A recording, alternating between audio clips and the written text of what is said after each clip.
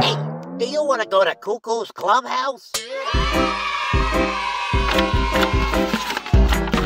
I'll see you there. Oh, woohoo!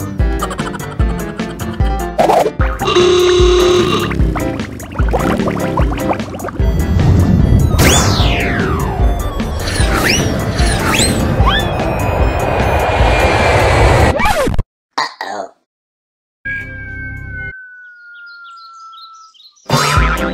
Brought to you by the Baptist Church in the Great Valley.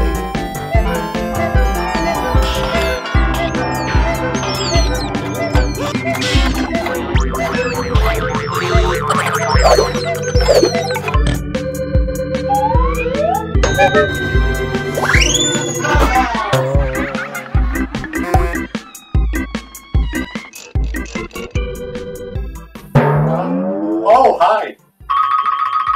I am Cuckoo. Can you tell? And I am part magician, part cartoon. Allow me to demonstrate. It's a long story. Well, it's a long tongue. You understand that. You should have seen the look that I had on my face the first time I saw my tongue do that. I couldn't believe my eyes either. I looked something kind of like this.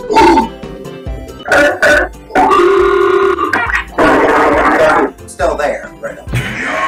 I felt it in there. Do not try that at home. But welcome to Cuckoo's Clubhouse.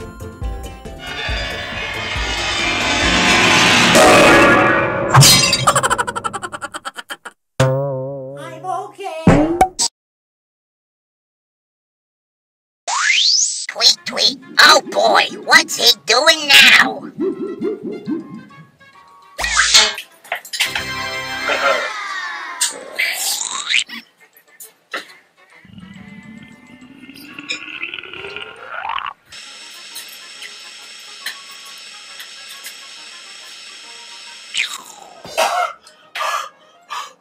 Do not try that at home.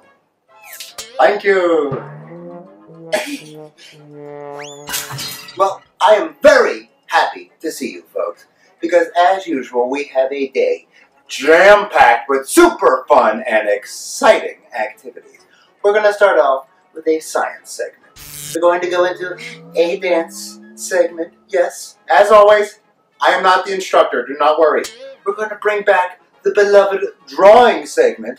We're going to do a little nature segment, and then have a wonderful story It leads into a grand magical finale. Oh boy, I can feel it in the air, guys. It is time for a little science.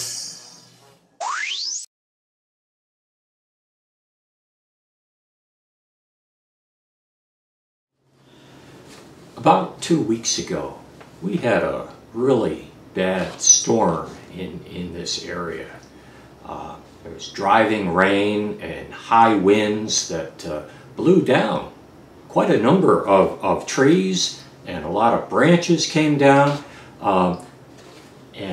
Fortunately, no one was inside when this pine tree broke right over the house in Audubon. Perhaps you saw some fallen trees or broken branches in your neighborhood. Like so many of you, we lost our electrical power. Think about that for just a moment. We lost the use of our television, we lost our cable, we lost the use of our computer, we lost the internet. No more emails, no more Facebook, no more Google, no more YouTube, no more air conditioning. We lost the use of our refrigerator and our freezer, and after a couple of days, the melting ice was dripping water out of the ice dispenser, and it was running down the front of our refrigerator, right over the watercolor paintings that our grandchildren had done for us. And we had these bright, multicolored puddles of water on the kitchen floor.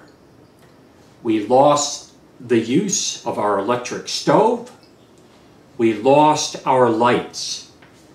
Since we have a well, we lost our water supply, and I had to load up the car with plastic jugs and bring them here to the church to fill them up again.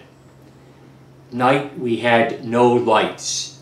It was like camping in our own house. Well, climate scientists tell us that we are likely to have more bad storms like that in the future because of the way the Earth is warming up. The problem is that certain kinds of air pollution, like carbon dioxide, are building up in the atmosphere, causing the global temperatures to rise. Sometimes we call these greenhouse gases. And to show you what happens, I have two identical thermometers. They're both reading the same temperature, about 83 degrees.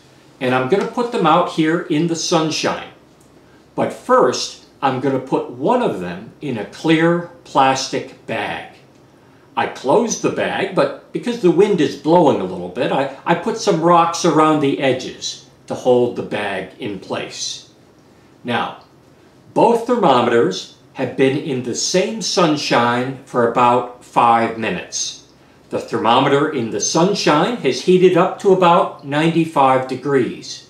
But let's check the one that was in the plastic bag. Well, it's starting to drop once I took it out of the bag. We can see that the temperature was all the way up to 120 degrees. Wow, what a difference in such a short time. Well, global warming is not something to be afraid of, but it is something to be concerned about. Perhaps we'll be able to keep the Earth from heating up by being more careful with the things that cause air pollution, like trucks and cars. Perhaps we can build more electric cars and put solar panels on the roof of our homes for electricity. If the world is getting warmer, we may want the shade of trees to keep our houses cool in the summer. But on the other hand, big trees can blow down in storms. So if you become an architect or a builder, you may need to build homes where the roof won't blow off in a high wind. I'm sorry that my generation is leaving you with a world facing such challenges. But you know, challenges help us to grow strong in our thinking and to be the very best that we can be. We may ask God to keep us from having problems, but a more realistic prayer is to ask for God's help in facing our problems and getting through them. Wow. Say, Bertie, did you see how those trees crushed all those buildings? Huh. Well, sure, but I wonder what it would have looked like if it had happened to a shack. What do you mean a shack? What's a shack? Oh, you know, it's a little place where we can get together. Oh, you mean like a love shack? This can mean only one thing. It is time for today's Dance lesson.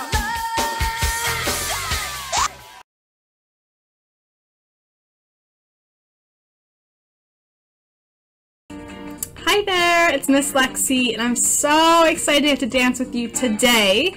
We're going to work on a groovy little dance combination, but before we start that, let's warm up.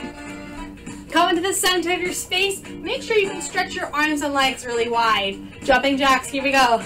8, 7, 6, 5, 4, 3, 2, 1. Stay nice and wide. Reach your arms out like a star. We're gonna go in. Here we go. In, reach out. In, reach out, bend your knees. Last one. Keep it out. Reach out to the side. Feel your body lengthen. And then you use your tongue to pull up. Other side. And up. Arms come down. Walk your feet together. And now bend your knees. Reach up towards the sky. And take your fingers all the way towards your toes. Bend your knees, roll up. Last time, inhale. Fingertips reach towards your toes. It's okay if they don't touch. Bend your knees. Roll up. Let's shake out all of your sillies. Let's focus and let's work on this dance.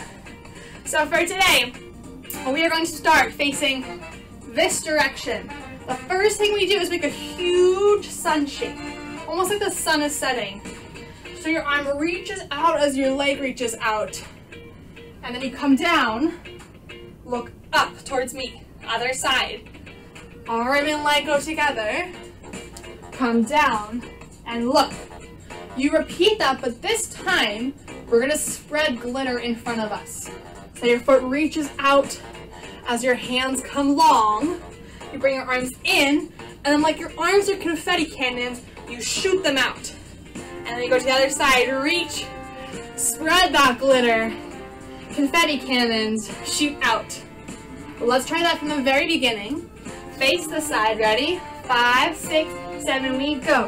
1, 2, 3, 4. Down, look forward. Other side, 1, 2, 3, 4. Down, look forward, glitter. 1, 2, 3, 4. In, shoot it out. And 1, 2, 3, 4. In, shoot it out. Let's move on from there. We're gonna take ponies.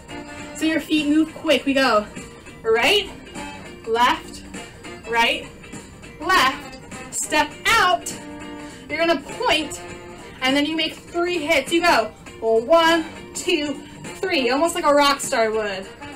Let's add that on from the very top. Face this direction. 5, 6, 7, 8. Take it 1, 2, 3, 4. Down, look up, and 1, 2, 3, 4. Down, look up, spread the glitter. 2, 3, 4. In, confetti. Other side. 1, 2, 3, 4.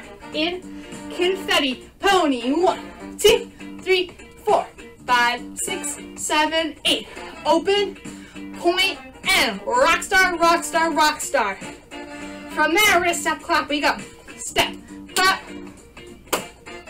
4 times. And then you bring your hands down in front of you, like you're spreading that glitter again. So 1, 2, 3, 4, 5, 6, 7, 8. 1, 2, 3, 4, 5, 6, 7, 8. Let's finish off the whole thing. Our arms are gonna move in a circle as we turn to one side. We go 1, 2, 3. Hit, other side. 1, 2, 3. Hit. I think we should try the whole thing. Ready? 5, 6, 7, we go. 1, 2, 3, 4. Down and look. And 1, 2, 3, 4.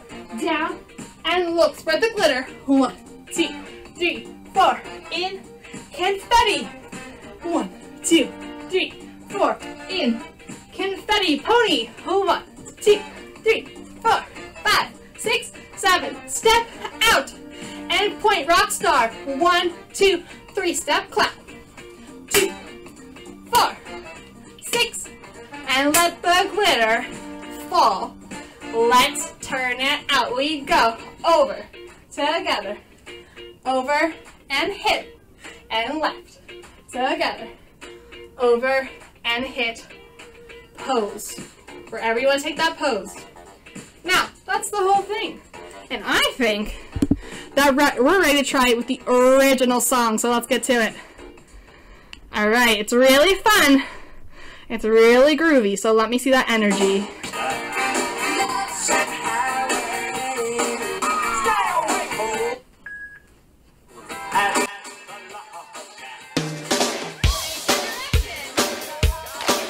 If you see a faded sign at the side of the road that says 15 miles to the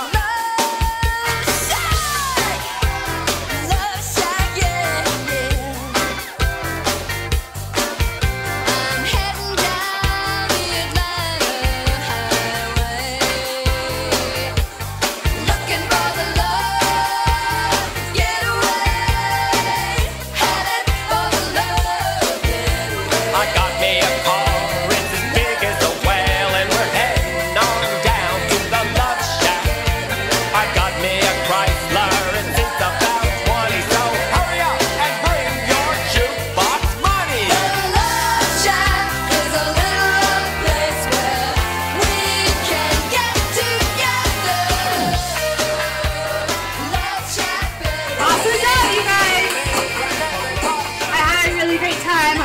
grooving with you. And I really hope to see you soon. Keep dancing.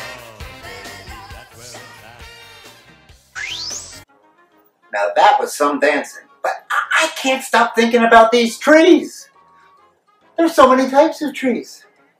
Carolina silverbell, red maple, Norway spruce, Flowering crabapple. Japanese zelkova, Kusa dogwood, holly tree, magnolia tree, ginkgo tree, gum tree. Need I go on? I'm running out of fingers here. How are you supposed to tell the difference between all these different types of trees? This is getting drawn out. Hey, that's it. Yes, we will settle the differences between these trees through today's drawing lesson. Enjoy.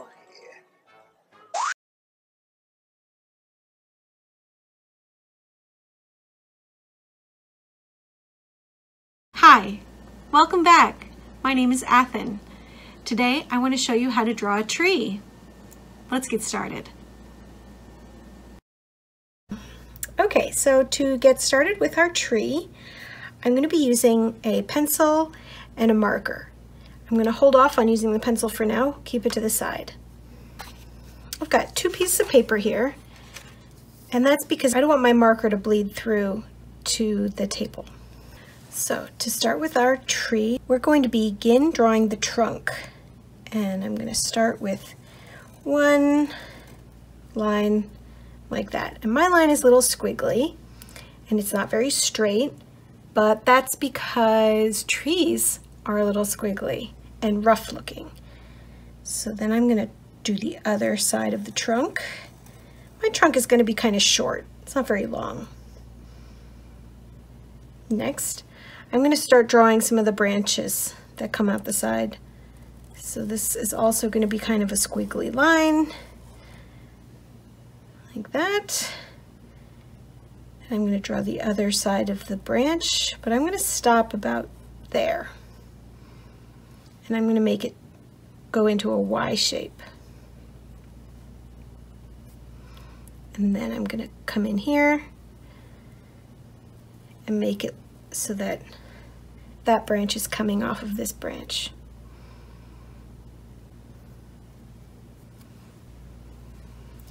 Next, I'm going to come right up the middle of the tree. I'm going to draw a line like that. And then I'm going to draw another branch that comes out. And you see how all of my branches, they kind of taper, meaning they get closer together as they get towards the end. They go from wide to narrow at the end, wide to a little bit narrower. Next up, I'm going to draw some of the ground that's underneath the tree. I'm going to draw the grass that it's sitting on. And to do that, I'm just going to do some squiggly lines. Next, I'm going to put away my marker and I'm going to get out my pencil and I'm going to sort of sketch out the area where my tree is going to be. And the first thing I'm going to do is I'm going to close off some of these branches a little bit. So I'm going to do some bubbly lines in a very light pencil because I'm going to erase it later.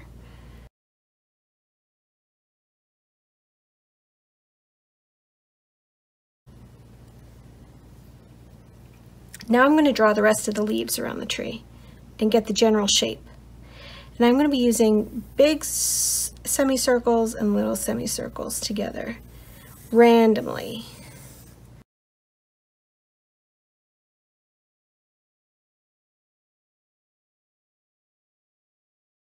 The reason I'm doing this in pencil is because I'm going to want to erase these lines later. So if you mess up, you can always erase a part of your line and start over. And I'm going to go back to my marker and I'm going to use similar squigglies to make my leaves. So I'm going to start down here and I'm going to just do these little squigglies and I'm going to follow the cloud shapes that I made. And it's okay if these lines are a little wacky. Next, I'm going to go in and do the same thing following these lines as well. The next thing I'm going to do is I'm going to wait a couple seconds to make sure that the marker is completely dry, because the next thing I want to do is go in with my eraser. And you can use an eraser like this, or a gummy eraser like this, or the back of your pencil. I'm going to be using this eraser because it'll make it a little quicker. And I'm going to fast forward the video here while I erase. Okay, now that we're done erasing all of the pencil lines, it's time to color. And I'm going to be using some oil pastels to color in today. And I'm going to fast forward the video here. I really like oil pastels because the colors are so vibrant. It's okay if you don't have oil pastels at home. Crayons or colored pencils would be great. Even though my tree is a cartoon tree, it's most like a deciduous tree, which drops its leaves in the wintertime. Maybe you want to draw a pine tree, which keeps its needles in the wintertime. Pine trees are shaped more like a cone. My tree is shaped more like broccoli. It's okay if you color outside of the lines because the outline of the tree is really just an impression. It's also okay to leave white spots in your tree because that's sort of like the sun shining through. Some of the leaves are going to come in front of your trunk and cover it up a little bit. I'm going to mix in a little bit of blue to add a little difference in value. If I had a darker green, I might use that to give my tree some interesting shapes. Layer colors on top of each other to make new colors. I'm also going to make sure that I color in the grass underneath. I'm going to add some yellow to the grass too. Oil pastels are like a combination between crayons and paint. They're waxy and oily, and you can smudge them, which makes your hands pretty messy. I'm going to color in the tree's trunk as well. I'm going to go right over top of my green and blue and yellow. I'm going to use a little bit of black on the sides of the tree to add some shading. Then I'm going to use my finger to smudge it a little bit. This drawing will be a little bit more messy than usual. The next thing I'm going to do is put a light blue background behind my tree for the sky. And then I'm going to smudge it. Of course, it's okay if your tree doesn't look like my tree.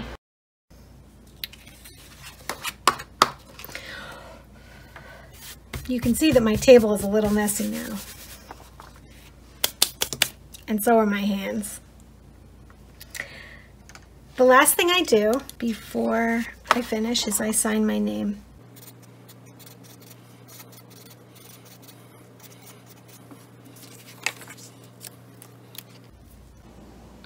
Thank you for joining me today. I hope you had fun.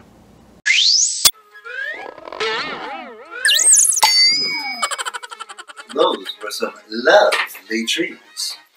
That gets me thinking, Birdie. Whatever happened to the birds that lived in those trees? Birds of a feather stick together. Actually, come to think of it, whatever happened to your friend, the bird? Friend? What friend? You know, the one that dive-bombed me last week? Doesn't ring a bell. Take that, and that. Hold still. Cut that out.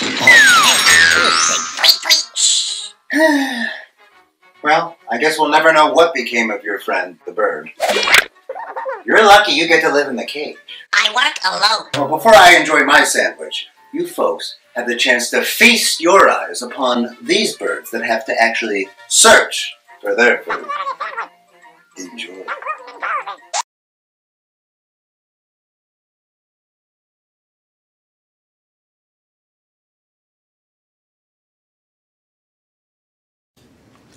The red-winged blackbird is considered to be the most common bird in all of North America. It migrates south in the winter, but is often the very first bird, coming back to this area sometimes as early as mid-February. When you hear the song of the blackbird, you know that spring isn't too far away. Blackbirds will eat most everything, including insects or seeds. They love to nest in tall grass or the cattails. You'll often see them perched on a tall piece of grass where they can look around. The female will lay 3 to 4 eggs, and they hatch in about 2 weeks. Then it takes about another 2 weeks before the young are ready to leave. The most distinctive feature are the bright red shoulder patches that the males have. The larger the red patch, the more status the bird has. The blue jay is one of the most beautiful of our backyard birds. When you look at the feathers on its wings and its tail, it always reminds me of stained glass, the way it reflects the light in such a beautiful mixture of white and blue.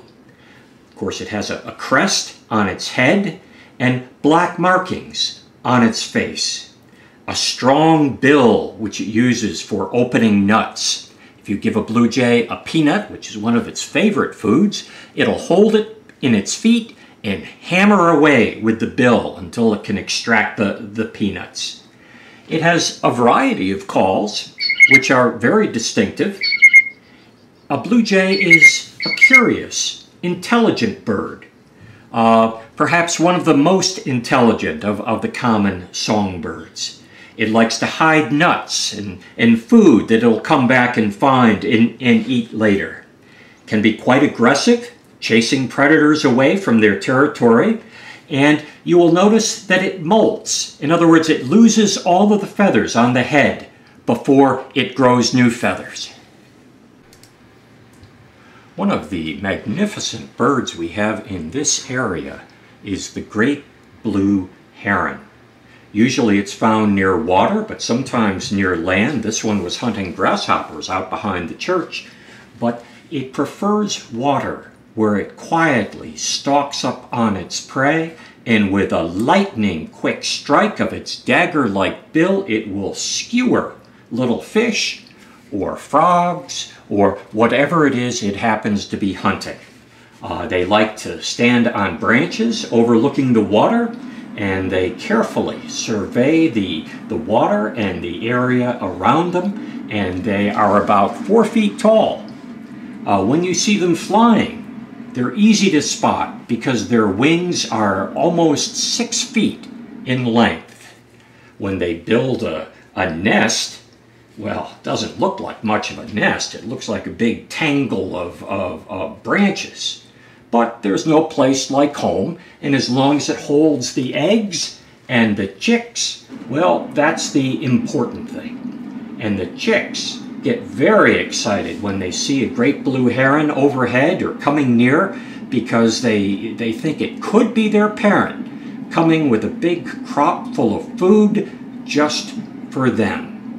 And each of them wants to be first in line for the sushi bar. You can see these chicks are almost full grown, and then when a parent lands, they stroke its bill, and that inspires the parent to regurgitate the fish or the frogs or whatever it is that they're going to be having for lunch that day. And it gets complicated having so many fairly large birds all in one little nest, but somehow they struggle and they make it work. They like any family, they probably have little tiffs, but they work together and they fed, and soon the little ones will be out on their own, gracing the side of ponds and waterways and sometimes even backyard pools. And you may see them there. And they're so large, they are just unmistakable. They are magnificent birds, And if you're lucky, when you're driving along and looking out the window, you'll see them silhouetted against the sky or against whatever background they happen to be standing against. It's fascinating how birds get their food.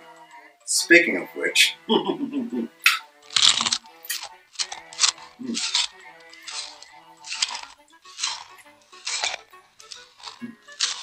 Oh boy, you've really done it now.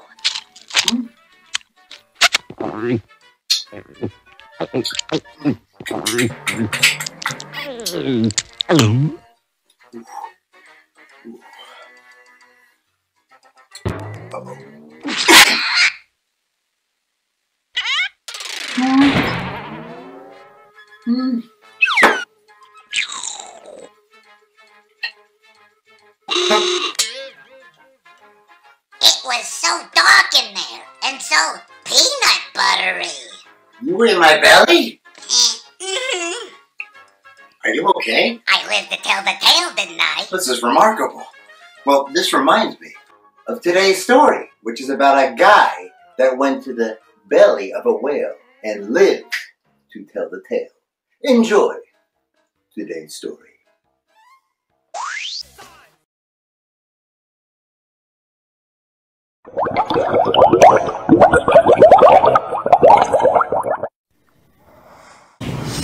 Hello, my name is Kirsten Potter, and I will read you the exciting story of Jonah. Are you ready? Here we go. Once, many years ago, there lived in a town a little north of Nazareth a man called Jonah. Here he is. Can you see the picture? He was a prophet who loved the Lord, and many people came to him for advice and teaching. He loved his people. One day, God said to Jonah, "Go to the city of Nineveh and give them a message from me. Tell them they are bad, bad people, and I am planning to punish them for being so bad." Jonah did not want to go to Nineveh. The people there were Assyrians and enemies of his people living in Israel. So instead, he tried to run away from God. He went down to the harbor and got on board a ship. See the ship there with its sails? The ship sailed towards a faraway place called Tarshish, in the opposite direction from Nineveh. Jonah thought he had gotten away, but God was watching him. God sent a fierce storm. The storm crashed down on the ship and huge waves began to push it around. The sailors were very scared. They knew the storm was so unusual, it must have come for a very special reason. The sailors thought someone on the ship must be the cause of the storm.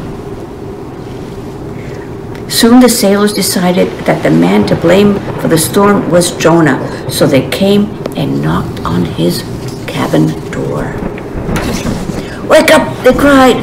"Why are you not praying to your God to help us in this storm?" Jonah knew the storm was his fault and confessed, "I am a prophet of God. I have disobeyed and I'm running away from him." "What shall we do?" the frightened sailors asked. "If you stay on the ship, we'll soon be sinking and we'll all drown." "The storm is my fault," said Jonah. "Throw me off the ship." The sailors did not want Jonah to die, but to spare their own lives and the ship, they threw him overboard. Immediately, the storm stopped. Jonah sank down, down, down into the sea. All seemed lost. All hope was gone. But God was not finished with Jonah. God made a great fish, which scooped Jonah up in his mouth and swallowed him whole.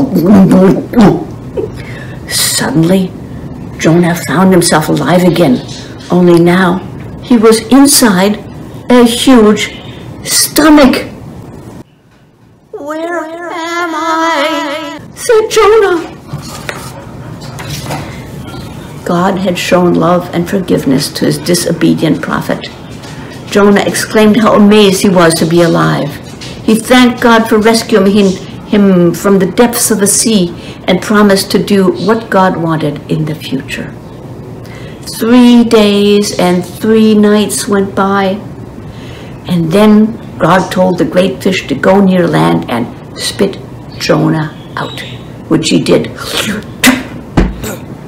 Jonah landed on the sand and walked up the beach, amazed and thankful. When God told him once more to go to Nineveh, this time he did what God wanted and set off at once. He walked up and down the streets of the great city of Nineveh shouting, "God is angry with you. If you do not stop being so bad, God will destroy you all. You have 40 days to make up your minds and change your behavior." The king of Nineveh was a wicked man, but when he heard what Jonah was saying, he knew it was a message from God. "This man is a prophet of God," thought the king. "We'd better do what he says." The king of Nineveh took off his royal robes and put on old sackcloth garments to show how sorry he was for being so wicked. He gave a royal order. "Everyone in Nineveh must stop doing such bad and unfair things," he demanded. Everyone in the city listened and then turned away from their wicked ways. When God saw the people of Nineveh had listened and stopped doing bad things, he decided to forgive them and not punish them. When Jonah heard this, he was very angry. "These people are my enemies. I don't want you to spare them," he complained to God. "Why do you have to be so kind, so loving, and caring all the time? Don't you think I have the right to care about the people of Nineveh, whom I have created and whom I love?" Jonah realized how selfish he had been. That's why he wrote about his adventures in the Bible, to let us know about the tough lessons he learned. God made all of us, and he loves all of us. The city of Nineveh was spared, and Jonah went back to his own country. And what a story he had to tell when he got home. Thank you for listening.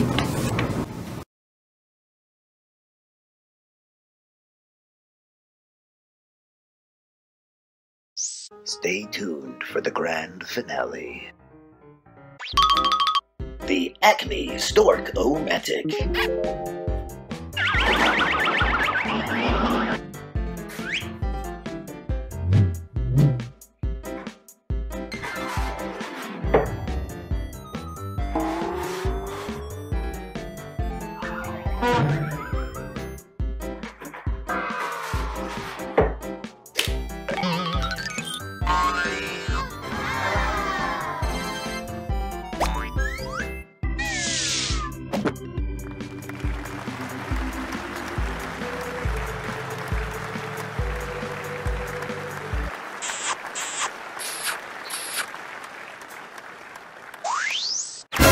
I hope your weirdos like that.